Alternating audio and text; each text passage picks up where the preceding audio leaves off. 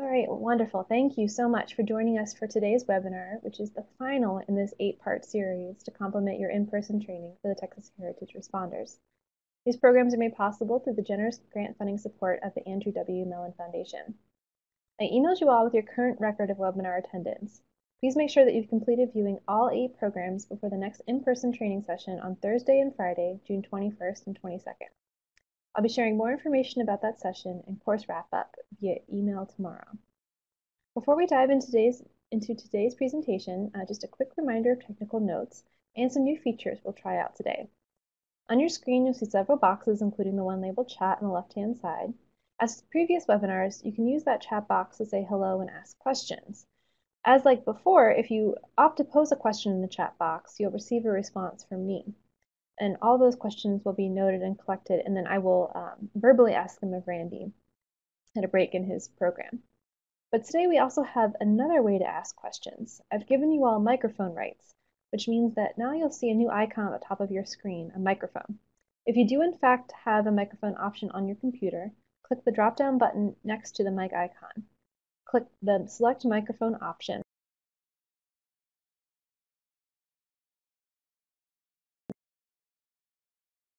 and pick the appropriate mic. Then click on the icon itself to activate it. I'll plan to keep you on mute so you don't have to worry about any background noise coming through on your end. But if you do have a question, click on the raised hand icon, which is next to the mic, and I can call on you, which means that I'll enable your microphone so that you can ask the question of Randy directly. Let's just give this a shot and see how it goes. And I know that Randy is very interested in getting a lot of engagement from you all. So if you do have the option to have a microphone connected to your computer, let's go ahead and try it. Randy's also provided a resource available for download. You can find that in the typical spot in the Files box at the bottom of your screen. As with other files, please just click on it highlighted in blue and then click the Download File option. This is an annex to the Emergency Support Function number 11 for the State of Utah Emergency Operations Plan. Oh, it sounds like you all have lost me again. I'm so sorry about this. Okay. Can you hear me now?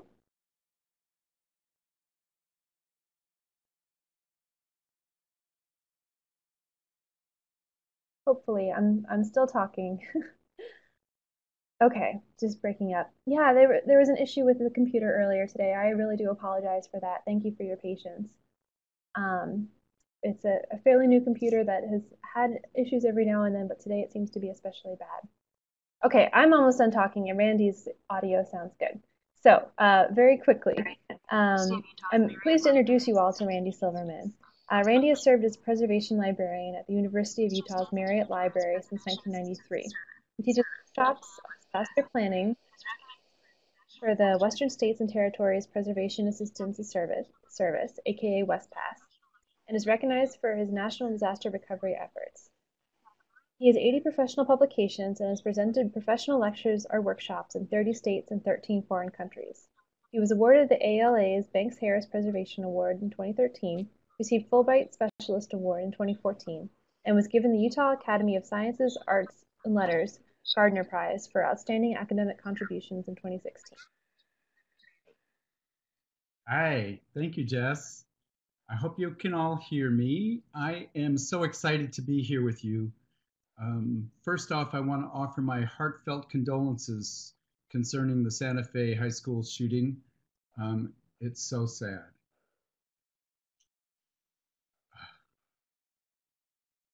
This is a talk about disasters of another sort. I'm going to rip through a lot of slides in the next hour. And the hope is to give you an overview of my experience with library disaster recovery. I hope you will interrupt me if in fact you have a question while we're in the middle of a slide. So if I'm talking about something that's not quite making sense, I'm only trying to do it for speed. Let's slow down a moment and actually talk about it. So with that in mind, I'm so glad that you're here with us. So let's move on and try some slides. So the storm. It was a dark and stormy night. This is Hurricane Katrina when it was coming in. A brutal hurricane. But you know about brutal hurricanes, right? Harvey was just visiting Houston, and um, these things are horrendous. Again, this is a slide from Katrina. It was full of tornadoes, which were really awful, and so there was a lot of damage. The nature of the damage is, of course, houses and buildings get wrecked, collections get soaked, and things mold pretty soon afterwards. And I'm sure you have stories from Houston. This is actually an early slide from Houston. Tropical storm Allison came through in 2001 and flooded the law library at the university. And interestingly, the result of this was that the collection went out in a front end loader, and FEMA paid a total of $21 million to the university. That's not a typical recovery. And I've tried to talk with people over time about how that seemed out of proportion and that it would have been less expensive to dry this material. And Larry Rieger from Heritage Preservation some years ago pulled me aside quietly and said, Tom DeLay Tom DeLay's alma mater is the University of Houston Law Library. So I think there may have been deals done behind the scenes. I wouldn't count on getting $21 million out of FEMA for this kind of thing. I think that was unusual. So that said, I'd just like to move on to talking about the recovery. And the first things to consider, if possible, often things are just topsy-turvy. But if you want to think about a priority, it's going to be water-soluble coatings. The nature of those coatings, and they occur on books, on what we call coated stock papers. Those are the slick papers like Time magazine. They occur in photographic prints and negatives. And wherever they're water soluble, and not all the coatings are, but where they're water soluble, the pages will stick together or the photographs will stick together, and it's called blocking, and it's not reversible. Despite our sense that it should be, that we should be able to get things wet again and separate them, the bonding of that coating is stronger than the bonding to the paper. And so the coating tends to stick to itself in a very destructive way. So the pages can be separated in books. Now, of course, this is going to take a lot of work. So immediately differentiating between the National Geographic collections and the really valuable things that might be of cultural interest in the future to that specific institution. They can be separated with silicon release paper. They can be separated with Hollytex or Pellon. And in a pinch, you can use wax paper. So the old story about microfilm is that it is a coating on one side of the strip of polyester film, and it will adhere the roll together throughout as it dries. So keeping things like this wet and sending them for reprocessing to a microfilm reprocessor was always the recommendation. The trick is, do you know where there's anyone processing microfilm today? In the state of Utah, the Utah State Archives does, and no one else that I'm aware of in the state is doing it. So moving this material to a place that could put it back on the microfilm machine that originally was used to produce it and wash it and dry it again on the machine is going to require a little bit of homework. So things can be dried. And this is an example of just separating prints and allowing them to air dry. It's dead simple, it's fast, and as soon as they start blocking together, it's impossible. So the idea of moving in this direction rather quickly is the advice. And it only makes sense, of course, in the situation at hand if you can manage it. But just so you know, these things are going to be lost if they manage to dry And so you have to gauge what's possible. Um, Nancy Odegaard in the middle of that slide. Nice shot. So things could be dried, photographs could be dried in a stack of blotter, essentially.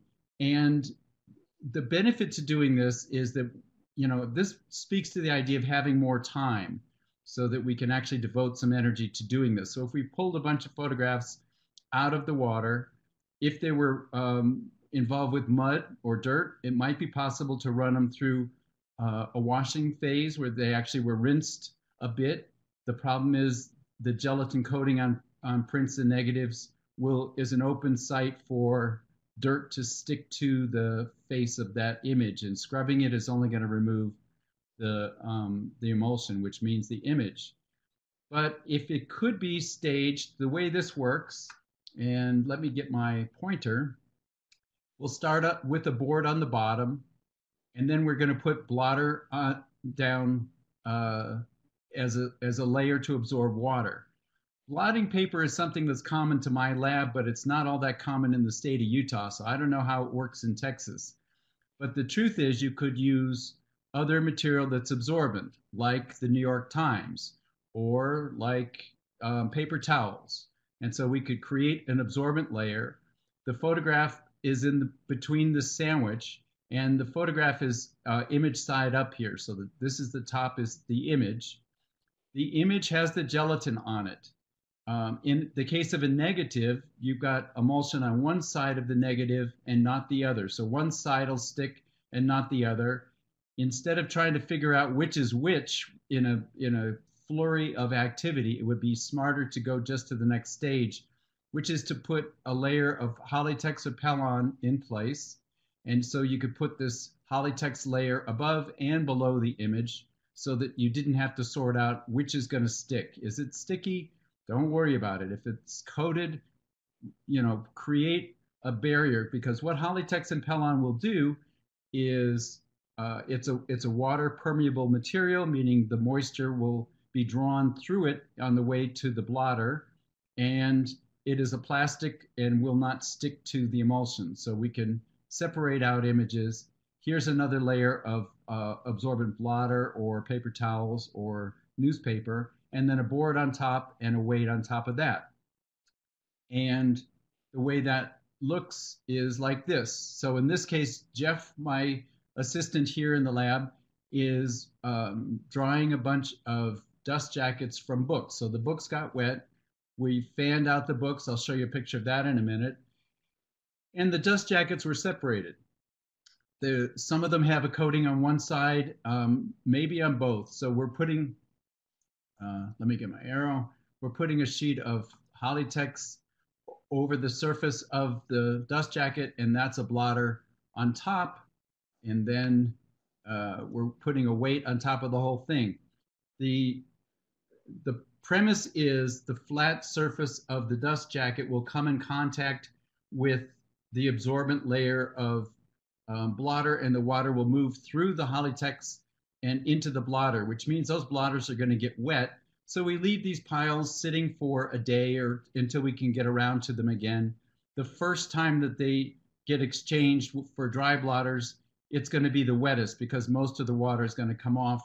And if the blotter is exchanged about 4 times, it typically will get things dry. But we feel things with our hand to see if they're dry. So the pack out phase. So that was just to give you a sense of priorities. If you could identify things within the collection that needed to be dealt with, the first thing you would do is move it to a dry place. Sometimes that means out of the building. Sometimes it means just out of the room. If the entire community is flooded, it may mean moving things some distance away so you get the chance to dry it. So pack out in library world means basically using a standard sized paperboard box that can be stacked up and lining that cardboard box with a black plastic garbage bag, which is water resistant. And so the wet books can go inside this cardboard box, and the black plastic garbage bag will capture the moisture and prevent the box from wetting out. Things need to be tracked in terms of where they come from. So if we're moving 3 Rembrandts from one place to another, it's one thing. If we're moving 250,000 books, it's another. And so what we want to do is create a grid that defines which things came out first, second, and third, so we can essentially recreate the order and put them back in place more or less. It gives us a fighting chance to put things back in order and to track how many boxes left the building, how many went to offsite storage, and did they all arrive? Offsite storage can be, as I say, another room in the building if the building is dry, another building in town or on the campus. It could be a temporary building such as this, but it could be a freezer. The bottom line for library recovery is freezing is a terrific step for delaying the problem of dealing with a whole lot of material.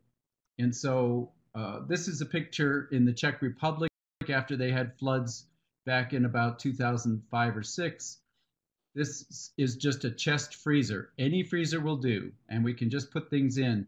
If there are coatings on the material, like starch-filled cloth bindings, the starch will, if it gets wet, is soluble. It will stick to other things. So if we separate those with a sheet of wax paper or something, that would be good. But again, if we're dealing with 250,000 things, it's just hell-bent to leather to get things stabilized. So we're going to try and stabilize them by freezing things. This is the British Library, and in their new building, they built a flash freezer into the building. Kind of tells you something about how often we expect flooding inside of buildings. All buildings leak. It's not a thing to be ashamed of, but it's something to be aware of and something to react to. So flash freezing is a benefit in that it forms really small ice crystals, but access to a flash freezer is really tough to come by. So just freezing is great. A commercial freezer is great. This is a picture of books on this side. Let's see. Sorry. Those are stacked. So each row, each pallet has 4 or 5, I guess 5 rows of books going up. And these are pallets that have been framed out so they can be stacked, and it's inside a commercial freezer. And as you can see, the boxes themselves are stable because of the black plastic garbage bags, and we can just pile them up in there and leave them. And that's the benefit of doing this, is that we buy time. It's not going to get things dry, it's just going to hold them. So in terms of drying, I want to share an experiment that we did some years ago. We had partners. The British Library was a partner, and the Czech National Library, and some others. And we compared 5 drying techniques and 2 sterilization techniques to see if they were equal in terms of the result for the physical strength of the paper. And I'll talk more about sterilization in a minute and why we would even consider such a thing. But first off, let's talk about drying. And the most common way to dry things is air drying. This is the Jefferson Davis Presidential Library in Biloxi, Mississippi after Hurricane Katrina. The whole collection we're on the 2nd floor, and everything looks kind of normalized and maybe damp, but the whole 1st floor was blown out by the tidal surge. It's about 100 yards from the Gulf of Mexico, and the storm, Hurricane Katrina, just blew through the bottom of the building and pushed the collection out about a half a mile out the back door. So upstairs, we're fanning things out to dry to prevent mold. This is the point.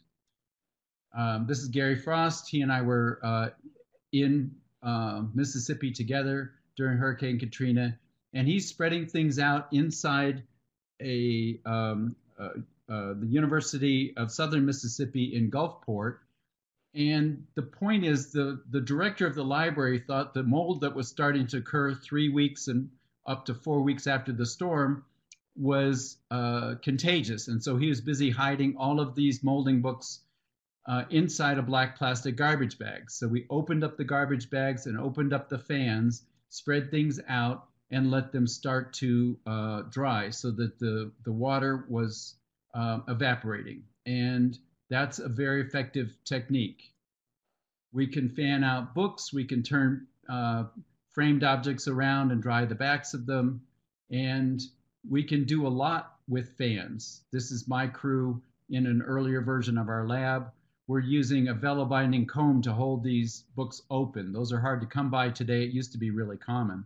But just moving the air past the pages will evaporate the water in a dry enough environment. So the question is, if you're in a really humid place, and Hurricane Katrina after the storm was really, Mississippi was very humid, and still moving air from the Gulf of Mexico was enough to dry things. You can dry lots and lots of things, but at some point we hit our max, and that's the point you should start thinking about freezing things. And once they're frozen, we can pull them back out of the freezer and then air dry them, but we can stagger that process so that we do, say, 200 books at a time and dry them for a week and get them dry and then move on to the next 200 so that it's done in batches as opposed to doing 2,000 books all at once. Books can be preferentially dried like this to get air movement past the boards. The boards are going to hold more water, so this may make sense if the book seems to be really wet at the in the binding. A really heavy book like this can be allowed to lie flat and then fanned out so that the air movement can get past the pages. As much as possible, the goal is to expose things to air so that they will evaporate. But the thing with paper is that it expands when it gets wet and then starts to shrink and cockle when it dries. So to minimize that, what we'll do is air dry books for, depending on how wet they are, 3 days if it was pretty wet, and we'll feel inside the book with our hand. At the point it's relatively dry to the touch, meaning it's not physically wet, but it feels cold, we'll start to squeeze books, and we'll squeeze them overnight and then open them up in the daytime to fan again. And the pages will be less distorted each time we squeeze them. Eventually, we'll leave them in a press for a long time once they're actually dry, but it needs to get physically dry. If you close up a book like this that's still moist back at the very back edge of the spine, for instance, you didn't notice that that was the case, it will mold.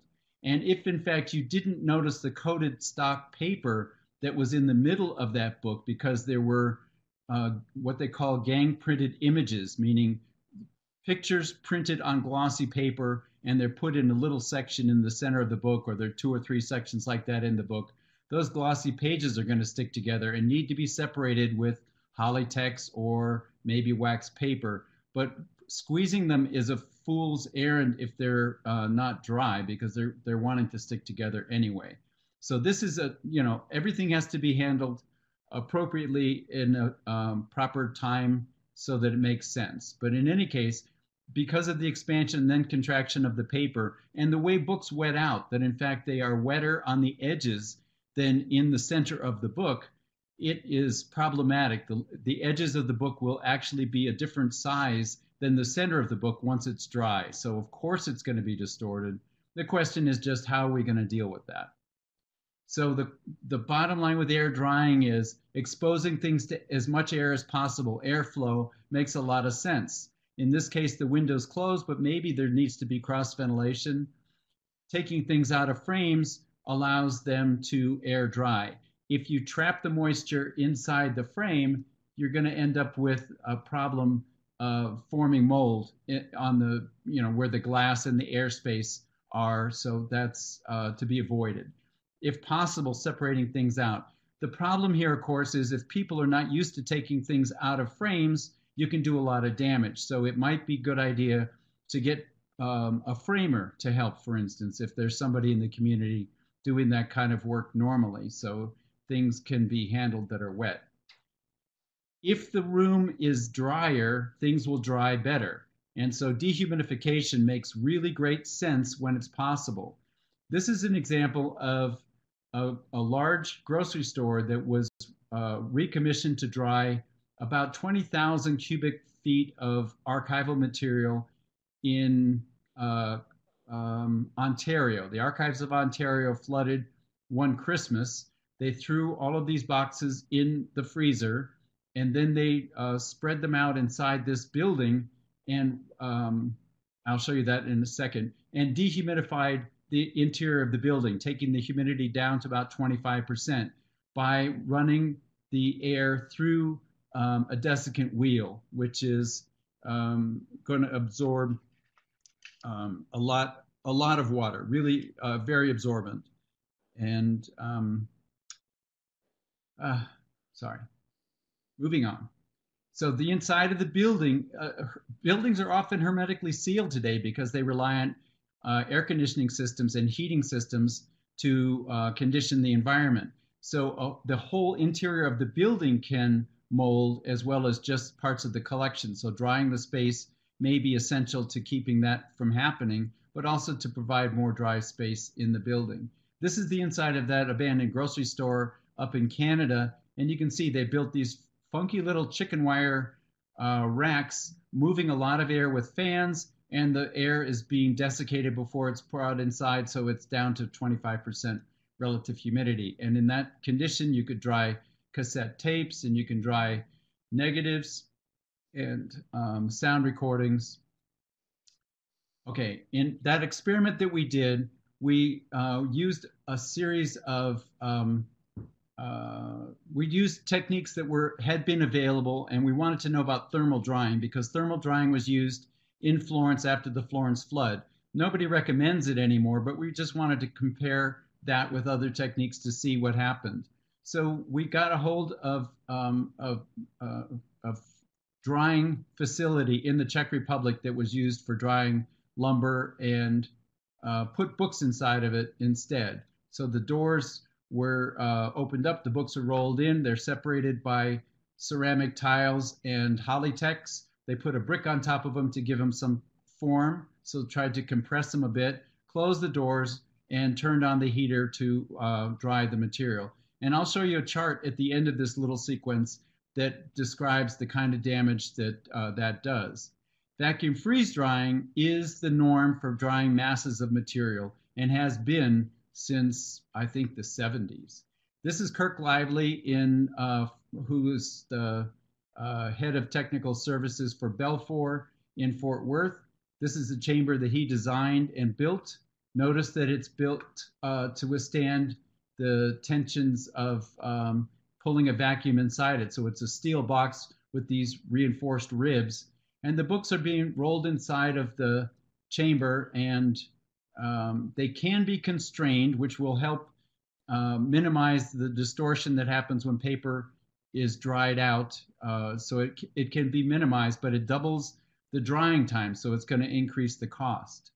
The chamber is closed, the vacuum is pulled, and a little bit of heat is added, which causes sublimation to occur. The water is frozen in the books by virtue of pre-freezing. But in fact, if you put a book in a vacuum, it will freeze because water can't exist below the triple point of, pulling a vacuum is below the triple point.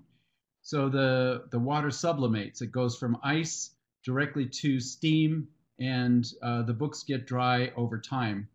At the British Library, they've got this little system that utilizes these metal plates.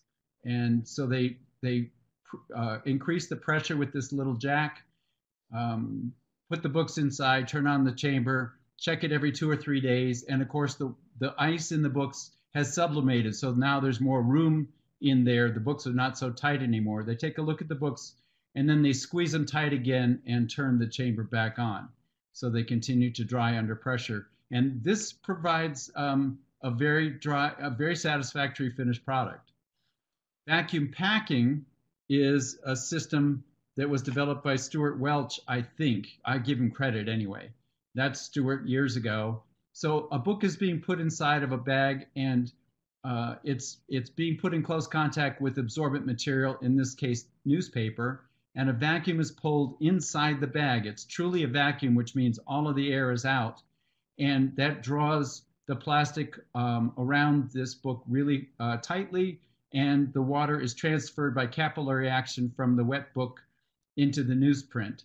The bag is opened up every few days, and the newsprint is taken out and exchanged for dry newsprint. The bag's sealed again, and if you go through that about 20 times, the books dry very flat and get very dry. It's good. a miniature version of that. That's an expensive system. So Nicholas Jaeger came up with the vacuum press, which is a tiny little system.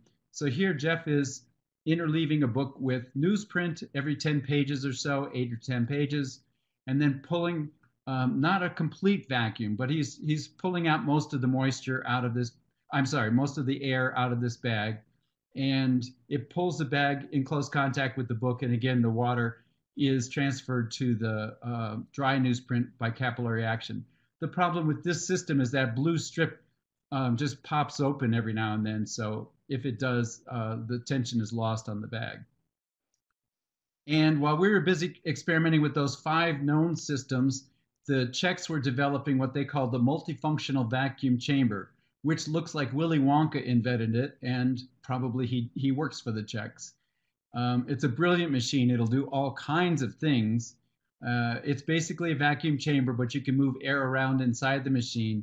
It comes with this rack system for containing the books, and the books are placed on ceramic tiles, and they're frozen before they're put inside the machine.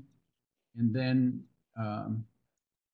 where in America we simply check the inside of the entire vacuum chamber to see that the drying procedure was occurring below the triple point of water.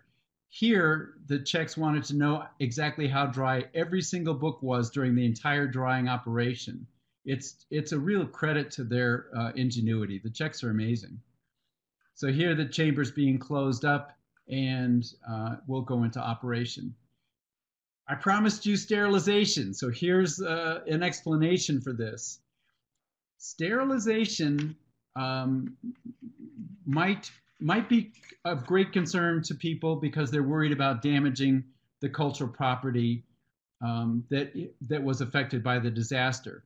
On the other side of that, we see with standing water, we see the flooding contains sewage. And so when buildings dry out, there's a deposit of sewage left on the cultural property. So if the book collection is full of sewage and people are going to go back to using that, it might be problematic. And there are cases of extreme mold occurring in disasters, so that it can be considered just a health hazard. And so sterilization should at least be considered if health hazard is on the tip of people's tongues. Ethylene oxide is non-damaging to cellulose. That was proven by Francois Flieder in France in about 1961. It's a long time ago. In America, we're very nervous about ethylene oxide, and I can go into why, but we probably don't have time at the moment. But in fact, it's effective. Killing mold is really, really difficult. It's a very tenacious living critter, and so it's dangerous to kill it, essentially. So the companies that do that, and these slides are were provided by Sterigenics, which is a sterilization company that has offices in Texas. They do gamma radiation sterilization and ethylene oxide. This is ethylene oxide in a chamber. You have to take my word for it, I guess, that is an ethylene oxide chamber. But in fact, that's what they do. There are guidelines from OSHA, and they're very severe in terms of what kind of protections have to be put in place for the people that are actually operating these sterilization systems. And so the idea that ethylene oxide is dangerous for people, while that's absolutely true, after materials have been sterilized, the ethylene oxide off gases, and there is no danger from people being contaminated by that material. And that's the part that scares people, but in fact, it's true. And there are lots of things in our culture that are sterilized. Spices, when they come across the border into the US, have to be sterilized. I think that's still true. Another way of sterilizing stuff is with gamma radiation. And it's simpler than ethylene oxide. And the density of the product determines the cycle time and the dosage required in the irradiator. So they can validate the process at at a lower cost than ethylene oxide. However, gamma radiation cleaves covalent bonds, which will absolutely damage cultural property. So this is not to be confused with newer, better. This is newer, not better, unless we're just trying to kill stuff generally and we're not worried about the longevity of the material. But for cultural property, this is going to be a damaging approach. So the outcomes. The way these drying techniques look when we get the books back is in machine-made paper, which occurs, the first machine was developed in about 1803. The first running machine was put together and operating in England about 1803. And machine-made paper ramps up so that by about 1850, there is lots and lots and lots of machine-made paper. It basically displaces handmade paper. And it has a grain direction, which you're seeing affected by the way these books dried. The one in the middle, the thermal drying, you can see is slightly browner. That's because, in fact, thermal cooked this book. And so it's also damaged from drying. In paper that was handmade, which is paper before 1800 as a general rule, there are papers, of course, after 1800 that are handmade even today, but all paper was handmade prior to the machine. So again, this book is dried with heat and it cooked the paper. It's cooking the sizing on the paper and so is doing damage. But you notice that the grain direction doesn't play in the same way as with machine-made paper, so things dry out much better. So I'm not advocating us only getting handmade papers wet, but when it happens, there is an upside. So in this testing, we wanted to know what the result was in terms of the physical, what am I trying to say? The physical effects on paper from doing these 5 drying techniques and 2 sterilization techniques. So we did fold endurance and burst strength endurance and 4 different methods of figuring out how the paper had fared given those exposures to the different drying techniques and to the different sterilization techniques. And you can see there's noise in the data. So we figured out that there were some problems in terms of finding, assuming that all the papers that we were testing were going to be identical. We used real books, and that was really important to me in the test. I wanted to know how real books reacted. So there was some variation, but essentially stuff falling on this 1.0 line is completely non-damaging. And the basic outcome for us was to see that thermal drying caused 20% loss of physical strength in the papers tested, and gamma radiation caused 25% loss in physical strength, while ethylene oxide came out looking like it was non-damaging. So those are interesting bits of information along the way. Removing soot from damaged books.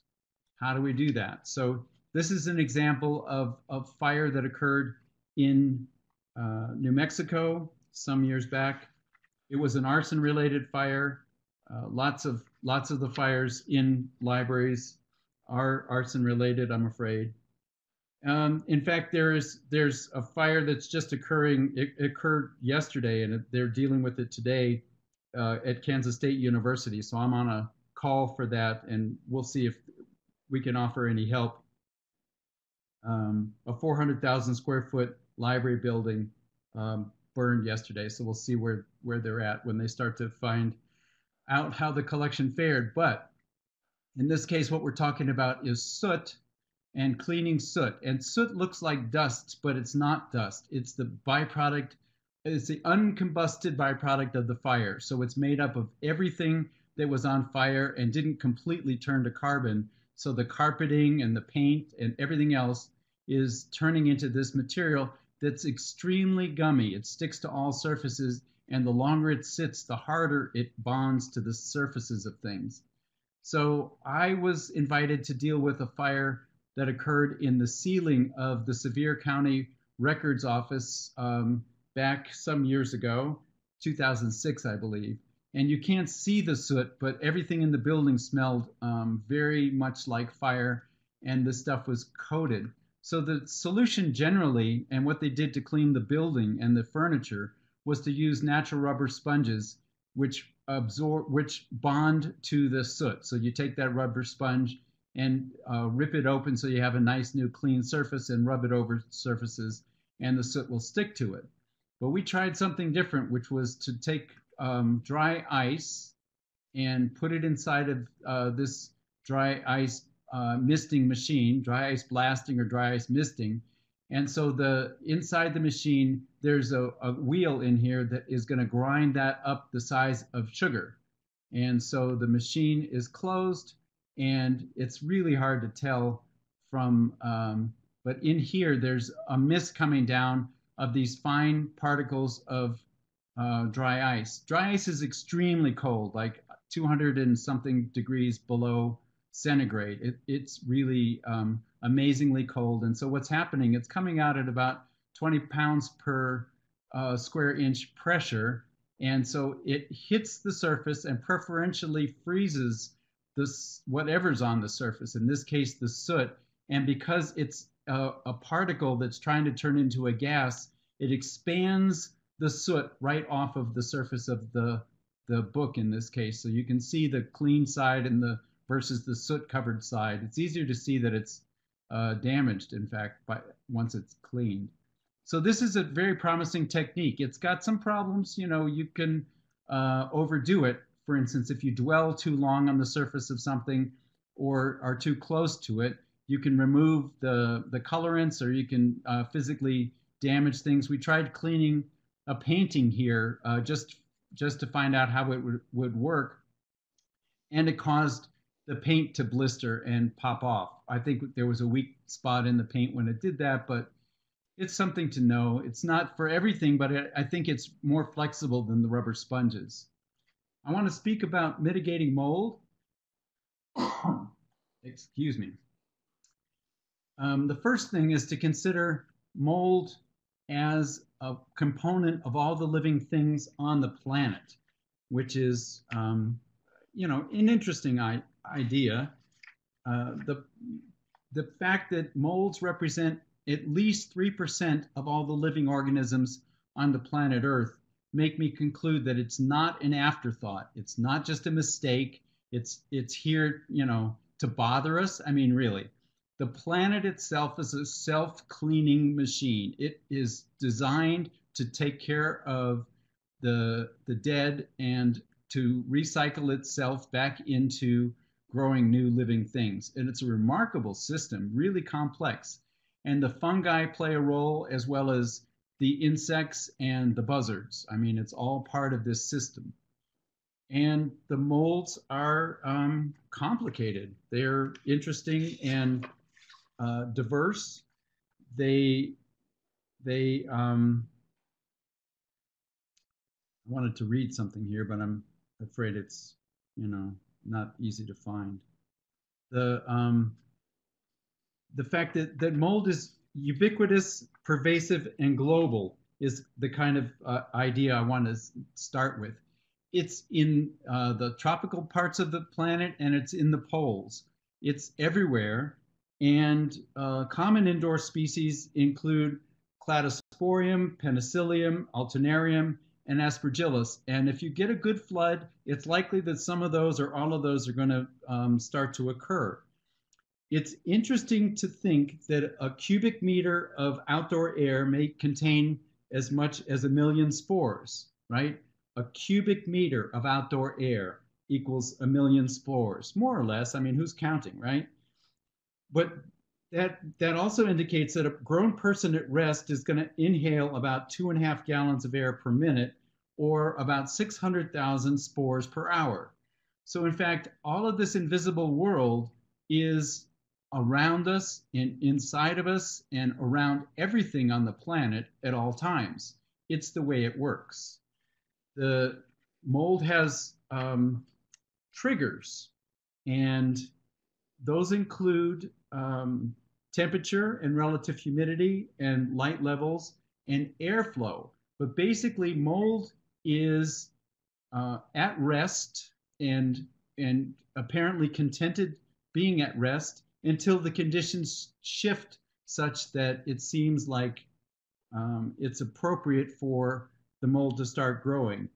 We have information from Finnish colleagues that indicate that they divided mold growth into 6 stages, and of those, the first 2 signs showed no sign of mold at all under except under magnification. So in fact, mold can be present and not visible, but it's a matter of what are the conditions that would generate a mold growth.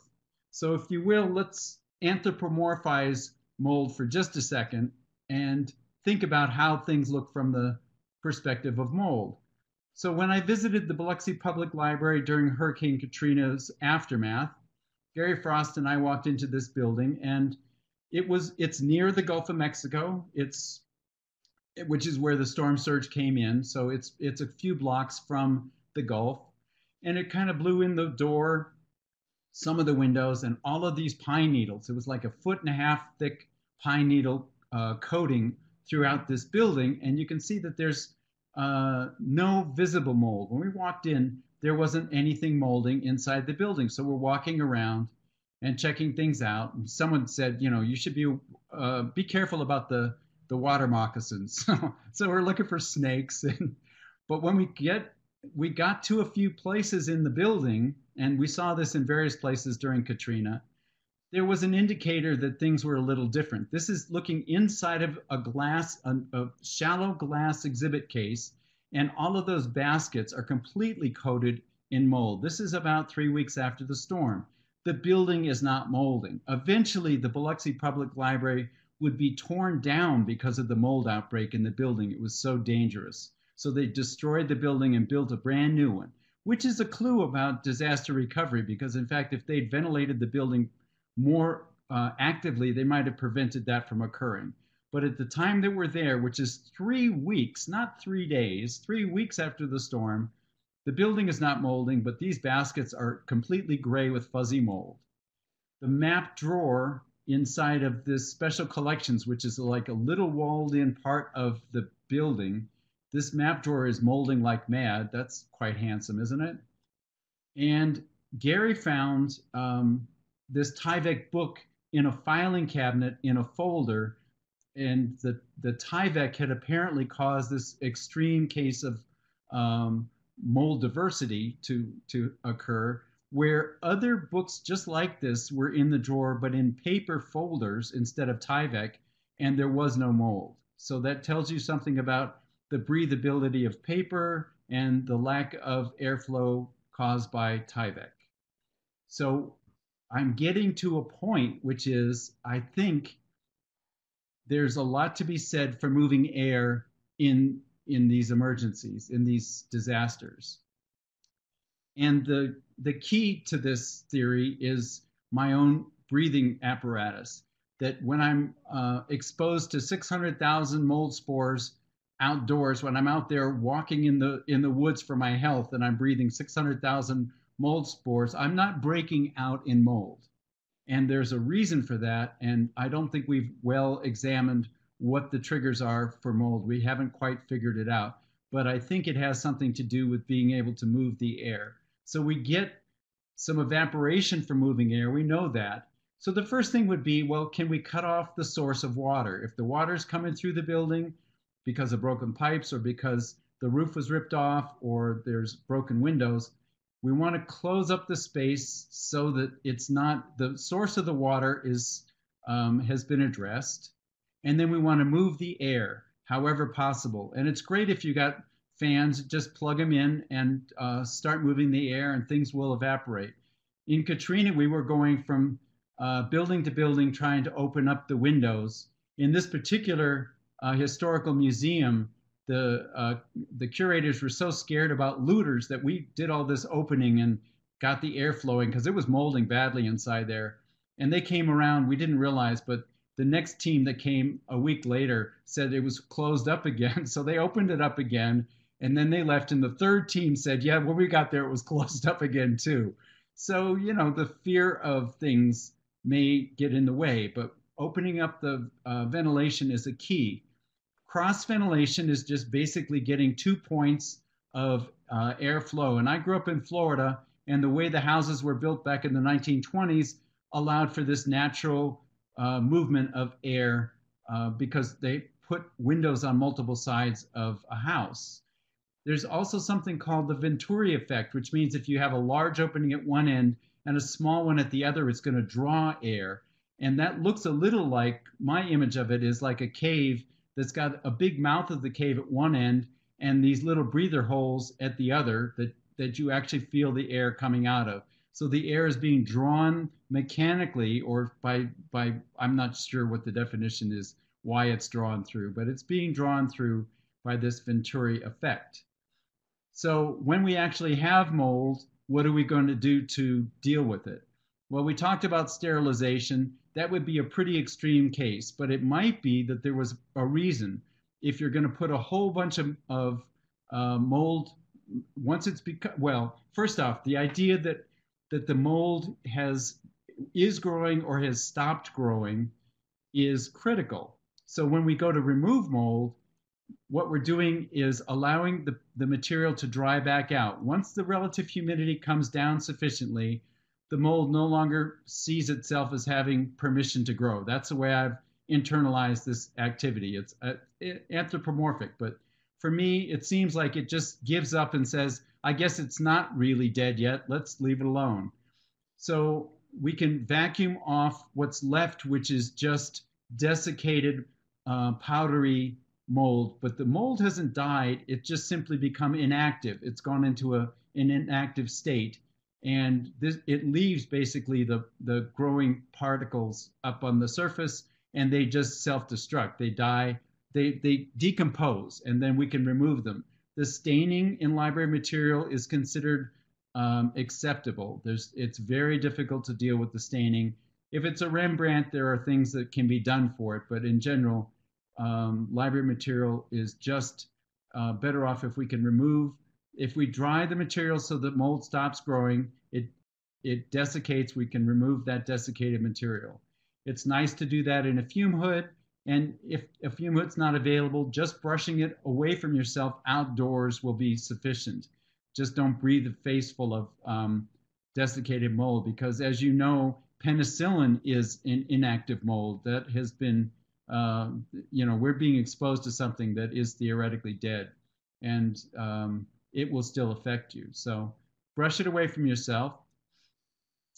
I wanted to touch on a couple other things. One is the idea of creating policy. In the state of Utah, we created an annex to the ESF 11 part of the state's emergency plan. I gave Jess the copy of Utah's ESF 11 annex, and it may be a model for you to think about for this state of Texas. And all that's getting me here in the state of Utah is an understanding in that it's part of the Utah state law that we will recover cultural property. So it's not like going to be forgotten because we have a huge earthquake, but it's going to be part of the problem. So that's, to me, a step forward, because here we're dealing with a huge earthquake. There's going to be a lot of loss of life, and it's going to be really radical. And so we don't want to let our emotions get the better of us and have everybody shut down and forget the cultural property until months later, in which case it probably would be ruined. And prevention, I just have to touch on it because recovery is so dreary. So this is the Florence flood. These are vellum books, meaning animal skin that was used to create these manuscripts. And so here we have a conservator squatting on the floor with these vellum books interleaved with some paper, looking at those. And this is a picture from National Geographic. Vellum is an extremely hygroscopic material, meaning it changes shape if it gets humid or dry. It just physically changes shape. And so what we're looking at is a frozen moment, but what's going to happen as those books dry out is those pages are going to cockle and they're never going to be the same, because to flatten them, you have to stretch vellum. So this is an example of flattening. So what we were looking at is a stop action image before those books just simply get so horribly distorted.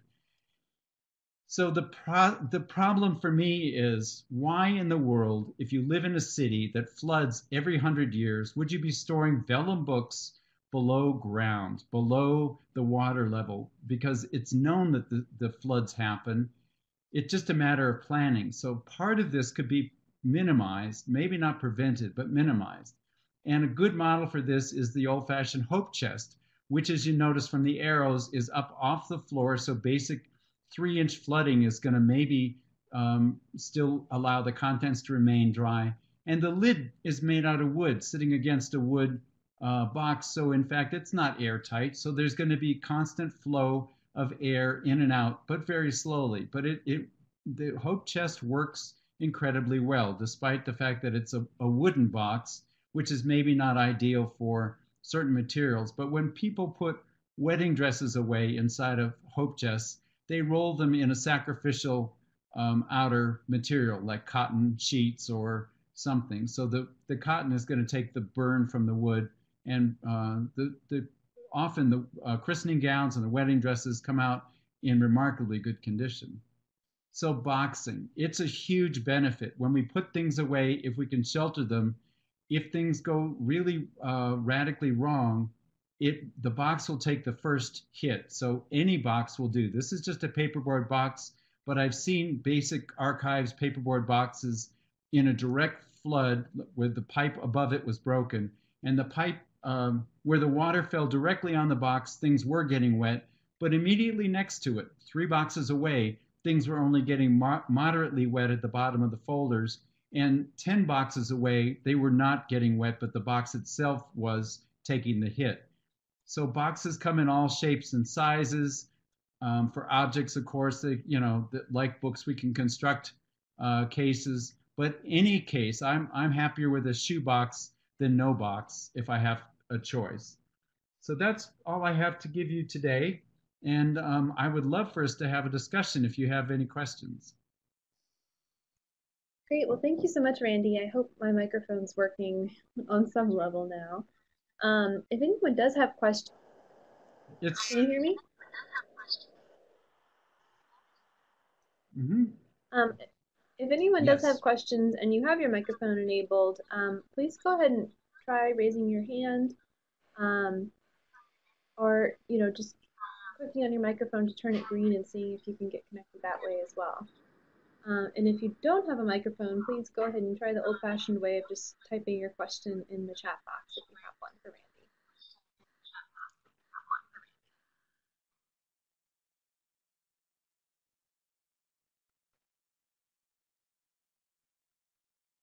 I will just say that this is a really wonderful presentation for us to end our webinar series on, because I feel like we were able to cover a lot of the elements of salvage and used kinds of materials, from considering drying techniques to some of the residues. It's a nice sort of summary of a lot of the things that this group has learned about over the last few months. So thank you for summarizing things so well. Nice, thank you. I see we have a question coming in from Olivia Permanis, or perhaps one of the folks that's joining her at the Ransom Center there at UT. Oh, and she's just saying hello. Hi, Olivia. Yeah. I have to tell you, it's a really impressive group of people. It's amazing to me how many conservators and high-end institutional people there are in the immediate area. I was so taken by the large number of people and the types of work that you all are doing. It's wonderful.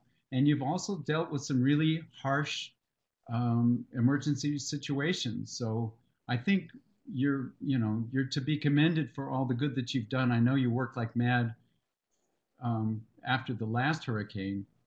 It's not unlikely we're going to see big weather again. So doing some kinds of debriefing afterwards to see how did it go and what should we be doing next time? How can we improve this? that's going to be to the benefit of the institutions in your area. Well, I do see we had a question come in from Olivia about the contaminated materials after a flood. I wonder if you have suggestions for how the public might handle these kinds of Oh, materials. okay. Okay. So that's, It's a big question. I heard about that. Yeah, it's a grand question. It's the stumper, Olivia. It's a hard one. First off, let me say that there's different reactions to mold. Some people are unaffected by being in close proximity to mold, and they walk around buildings that have, like 10 times the normal mold count that you'll find outdoors, and they seem unfazed. And other people, you put them in front of a moldy book and say, well, just vacuum this off, and suddenly they're having headaches and they feel awful, and there are consequences to that exposure. And unfortunately, what that leads people to believe is they're hypochondriacs.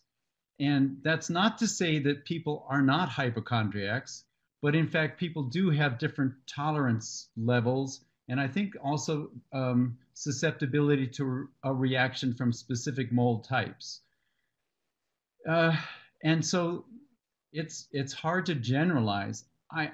The fear I have is that we throw mold into a category of material that's just considered dangerous, and we've been sold that idea by people that are doing mitigation. So they're anxious to come to our house, rip out the wallboard, expose the black mold in the wall, and cure that for us at a great cost. And in fact, people are terrified of the problem. And there's some reasons to be terrified. Some of it is pretty. There's some mean actors among the molds, and the Stachybotrys is a black mold, but there's other kinds of mold. The colors turn out not to be such a good indicator of which type you're dealing with,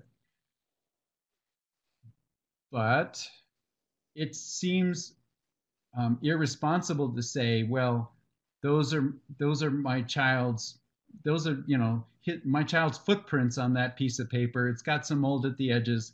I think we should throw that away. I just think that's that's not the kind of answer that people want to get.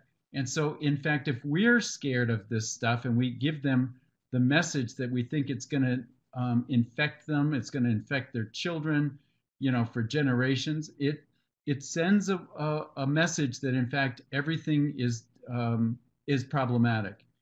It may be that that's not the case. If we took the individual objects that got wet in Houston and we could dry them, what we then have is, and that's a big if because it was wet there for a long time, and I don't know the specifics. I've yet to sit down with anyone who was there. I would love to sit down and buy you a coffee, Olivia, and talk about it. But what I think is the mold that's actively growing is problematic, and it's an indicator that it's actively growing when you can smear it. Should you wear a glove to test if it's can be smeared? I suggest that's a good idea, but you can just rub it and find out, and you can wash your hands if there's running water. But the idea that mold is I call it green, right? It's a green mold, meaning alive and smeary. It needs to be dried out. And once the moisture is out of the object sufficiently, it will stop being active and start desiccating. At which point the surface material could be brushed off or vacuumed off. And of course, if we take that same piece and put it back in the wet house, it's going to go back to molding. But anything, we could take a nice new clean piece of paper and bring it inside the wet house, and it's going to start molding. So the problem is, how do we correct the humidity problem in the building that's going to store this stuff? Or do we take the stuff into a dry place and leave it in storage? And do storage containers become hot, humid storage places so that they create mold? I mean, it's tricky. A lot of it's based on the availability of resources and money, and um, so inside of institutions, it's possible for us to correct some of these problems and put the environment back into a state that it's not so radical, and the mold will become inactive. I, I think that's the goal. I think it has to be decided on a case by case basis. I think people have to make personal choices. I'm also of a mind to say, look, it's a moldy book. Does it mean anything to you? If it doesn't, throw it away. I'm good with that. But the baby, the footprints of the baby, the newborn child on the piece of paper, that's one of a kind. Is it really necessary to throw that away along with all these other books from their house? So I think separating the material out by value, and value, of course, is defined by a person's own interest in it, and then trying to go in a correction to rectify the problem is the goal. And I think it's really difficult to do that in a situation where the entire city of Houston is flooded. I really honestly believe that's going to be difficult. I don't know that it's impossible, but I think it's going to be very hard. I'd like to hear from you guys how you did and what you recommend as a result of what you learned. Yeah, and again, it sounds like some folks were not able to get their microphones connected, so I'm not sure if we're able to have that kind of conversation here. Again, please do go ahead and try if you do have a microphone. So, Randy, not everyone on the program Olivia, is in an institution in Houston, but there are several folks who are doing this training who had been affected by Hurricane Harvey. So I know there are some firsthand experiences to speak to. okay. Olivia sent a second question. She talks about contamination and industrial Right. chemicals and sewage. I think, I think, Olivia, at the point that it's a health hazard, that's the reality. If it's truly a ruined object, because in fact people will get sick, or they could have long-term health effects from handling it, it's questionable whether any of that stuff should be retained. And so it's possible that it seemed to only get wet, but in fact it's contaminated with all this other stuff. Maybe it's a foregone conclusion. If it was the state's constitution, would we say, well, we'll just throw it away? I suspect we wouldn't. And so there's going to be ways of parsing this question. But when we're talking about personal family heirlooms, um, it's hard. I have to say, in Katrina, when I talked to people who had lost everything, they lost their house, the entire contents, the car, the one thing that they really were sad about losing, and they'd sort of come to grips with the losses generally, the idea of having to start over, tear down the house, and actually rebuild. The loss of the box of family photographs was the one kicker. They just had a hard time um, uh, adjusting to that. It was really a critical loss, and it was because it cut them off from their root, from their evidence of their heritage. They could no longer describe to the children where they came from, and it was devastating. And so I think we have to start talking about which heirlooms, and if they're irreplaceable, maybe we talk about encapsulating things. Maybe there could be a way worked out to say 90%, 98% we're going to throw away, but these three objects we're going to keep, and we're going to put them in a box and seal it up, and maybe we're going to figure out a better way to deal with this. And maybe there isn't a good answer, but maybe there would be sometime later. I don't know if that's even rational, but I'm nervous saying all of this stuff should just be thrown away.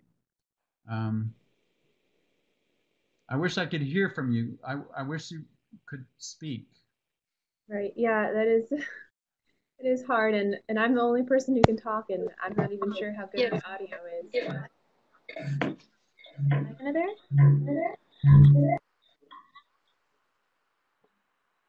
Oh, no, and she's muted herself now. Okay, I thought we had Diana able to connect.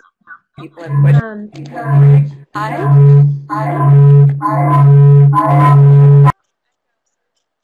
Multiple accounts connected close by that might be causing that.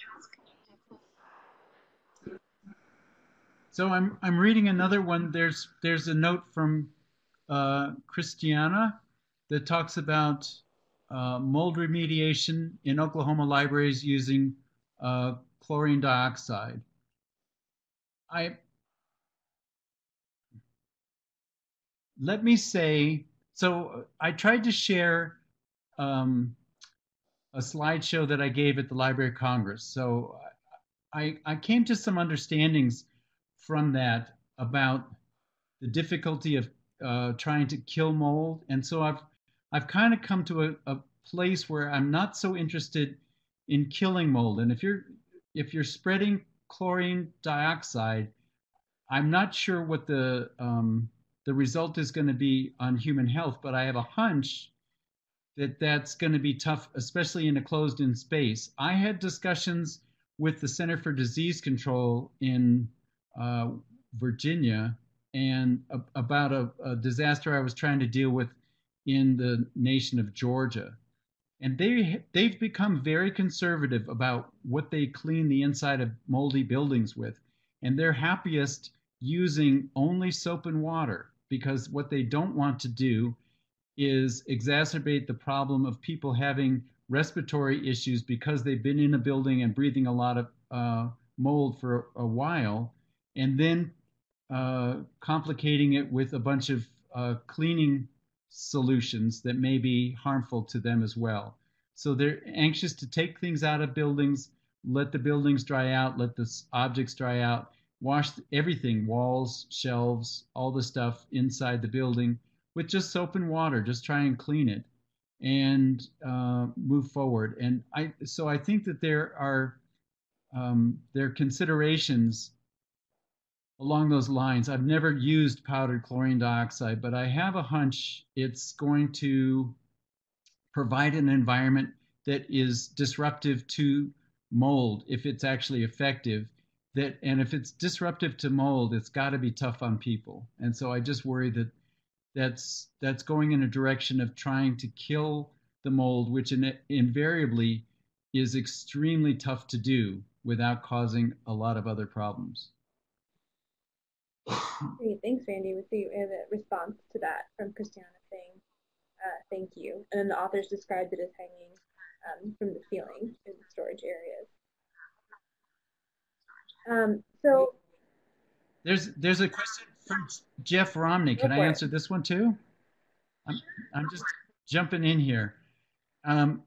It's interesting that you would ask this particular question because it's in fact I'm trying to work on a proposal to do research with people from the Library of Congress's Research and Testing Office connected to the idea of dealing with long-term undesirable odors in collection material. And it's a problem. There are some ways to expose things to, excuse me. I think if you've got mementos, you might try just airing them out. I don't know how humid it is. One of the techniques I want to try in this experiment, if we can get funding to do it, is to put things in a dry environment and pass a lot of air past them. Because I think when things dry out, the air will pull off some of that odor. If the mementos include books and paper, it's very absorbent stuff. It is, we use cellulose in water purification systems to trap things like metal particles, and in books, you can take books out of a smoker's house, and years later they're still going to smell of smoke. So the question is, what do we do to reverse that? There's a chemical bond going on, and so the question of what is the VOC and how can we break that bond is a very valid research problem, and we don't necessarily have a good solution. But people talk about things, we do things. So if you expose something that has, the idea in a refrigerator is, I'm getting odors in the refrigerator. So you put in baking soda, you open up a box of baking soda, and that will absorb stuff. I'm always confused. Is it baking soda or baking powder? One of you will have to tell me. But anyway, the little yellow box, we rip the top off and it's absorbing stuff. So if you put your mementos in a space with soda, thank you, Mary Beth, thank you so much. Um, and activated carbon is another way to go. Potassium permanganate is another way to go. But the cheapest, most commonly available is just baking soda. You can create a space that has like a layer of baking soda on the bottom, build up the material a little way, and expose it. Meaning, if it's a book, open it up so that air can flow around it. And the trick is you want a little bit of air movement. And over time, the baking soda will kind of become used up on the surface. But if you just stir it, it'll be expose a new, more lively layer of baking soda. And I've had some success doing that. But it's going to depend on what is the VOC and what would cause it to move from the paper to the baking soda. So, but you could experiment with moving air past it. If you just open things up and air them out, you'll find it gets less and less odoriferous over time, I think. Um, do any of you in the audience have other experiences like that? You're welcome, Jeff. I think you probably have tried these things. Um, I see. Let me go Yeah. back to Olivia's question. I'm worried that, in fact, I've dodged the question. I don't see her saying, "Oh, that's a good answer." So I'm not trying to hide, Olivia, but I'm not sure I have a good answer. What did you do? Type out what did you guys recommend? Yeah, this was a big issue, especially after Hurricane Harvey, because there was, um, such an extreme level of chemicals found in the floodwaters that the traditional advice given to homeowners about salvaging family heirlooms, there was hesitancy about providing that same guidance without recognizing what could possibly be contained in those floodwaters.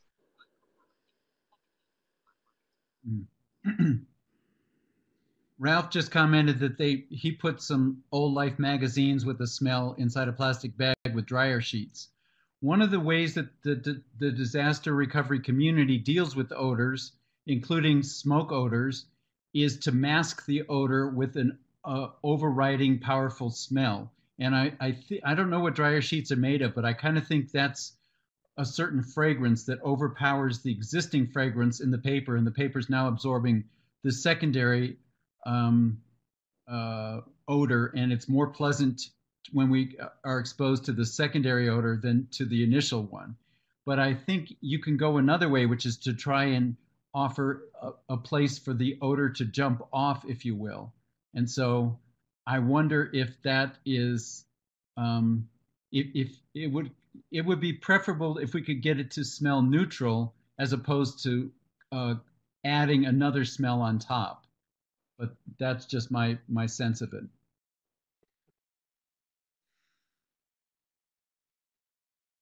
Just a couple of other comments that came in that I just want to make sure we acknowledge. They weren't questions per se, but first of all, I have to give credit to Ralph for his excellent joke about when they made you Randy, they broke the mold. I'm gonna steal that. I like that a lot.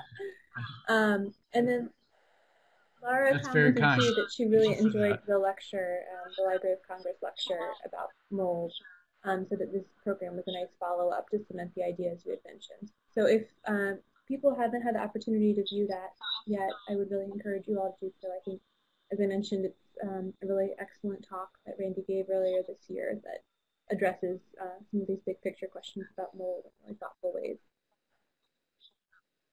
Okay, so we have another question coming in. From Diana via Olivia. If odors are molecules and some long chains, one would have to encourage deterioration. So they're together. They're Randy at the UT Ransom Center. So I think that's why questions coming in via Diana, or the comment, I should say.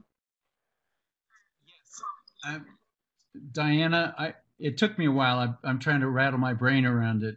Um, yes, I believe that's true. I think what we're talking about is breaking a chain, finding out what the bond is, and um, uh, breaking that long chain attachment to the cellulose. I think that's correct.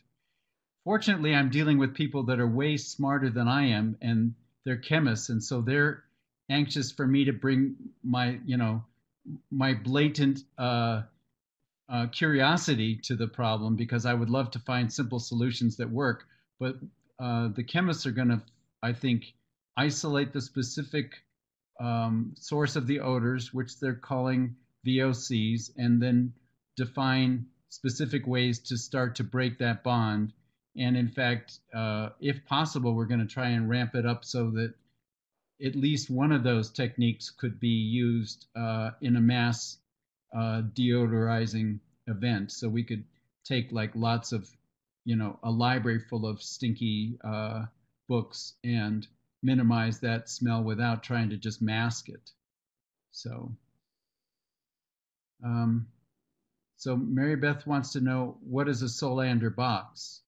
So, um, someone knows better than me because there's actually specific definitions of Solander, but it's a standardized box that I think it comes out of the England, maybe the British Library, British Museum, and is designed to house material. I think the originals, and people do know more about this than I do, but I think it was a wooden box that was covered with stuff, and I don't know if that's still true today. But the bottom line is